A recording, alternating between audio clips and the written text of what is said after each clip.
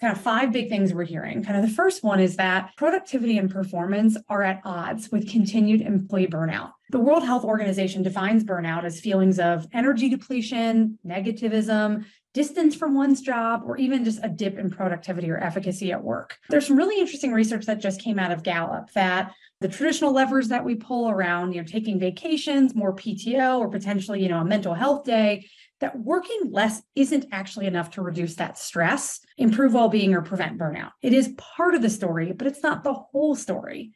Gallup's analysis about employee burnout found that the missing piece is actually how employees experience their workload. There's some interesting research that Gartner put out very recently around related to all what we just been talking about here, the skill gap crisis. And leaders like yourselves were aware of this. This isn't new, but I do think the environment over the past couple of years has absolutely exacerbated this feeling.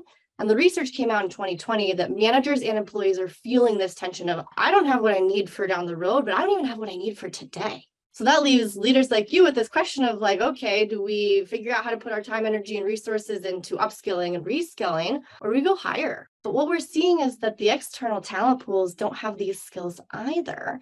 And as I'm sure you all are well aware, there's a lot of motivation. You keep disruption minimized. There's a lot of motivational research around career pathing. So if we can build this internally, that really is to many organizations' advantage. I was just saying, I posted channel as well. It's similar to situational leadership. And I think so many managers, you guys were talking about it early, haven't gotten the manager development they needed. And so they're not recognizing the situation they're in. So they're either instructing when they should be coaching, or they've missed the training just with all the transition people coming and going. So they're very collaborative models, I guess. What I see leaders thinking through as we share some of this information is like, well, what about the people who really need coaching? And how will they use it to do the things we want them to do, as opposed to just having a coach working on the things you want? And how do we know it's actually working? Well, this is where our research can highlight that we actually have data to suggest that these things are addressable problems. And so in terms of who really needs it, we've built out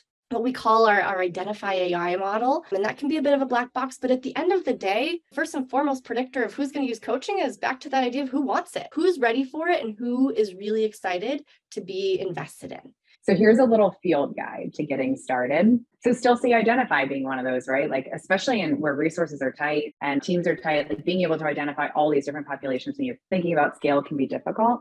And now I'm seeing energy really moving to measure. And this is something we hear in the majority of our conversations, that like we're able to get a pulse check on whether people love interventions and are taking things with how are they engaged, maybe some like mindset shift data, but our ability to measure things and business value to prove just how valuable this is to the organization has been limited. And there's a big ask here for like, how can we move the field forward? It's these three areas. First, identifying your critical populations that need the most support, given what's going on in your world. Second, what are the critical skills or things needed? Is it something like Priya shared with Prism? Is it something different? Is it technical in nature?